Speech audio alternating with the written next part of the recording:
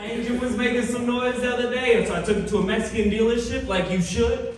And I was like, I have no idea what's going on, big dog. He was like, I'll figure it out. He popped outside, right? No bullshit. 15 seconds later, he was in. He goes, figured it out. Someone stole your Cadillac converter.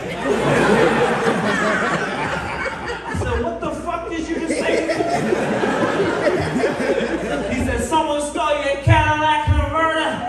I said, well, that couldn't be. That's a Ford. There should be a Ford converter on that motherfucker. Ain't no Cadillac. That's probably the whole problem. I had a Cadillac converter on a Ford. He said, no Catalytic. I said, no Ford.